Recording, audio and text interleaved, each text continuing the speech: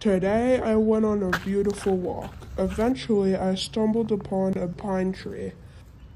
I climbed up to see what was at the top. When I got to the top, I found some cool pine sap. It was very sticky.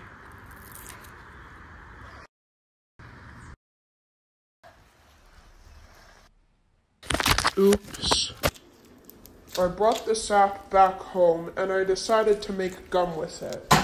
First, I decided to melt it down and turn it into a nice sticky molten sap. Then I filtered it using a coffee filter.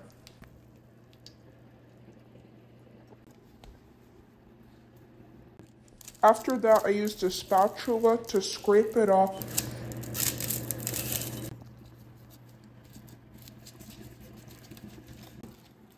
I melted down the cleaned resin in a pan. Then I added xylitol for a sweetener. I added xanthan gum to thicken it.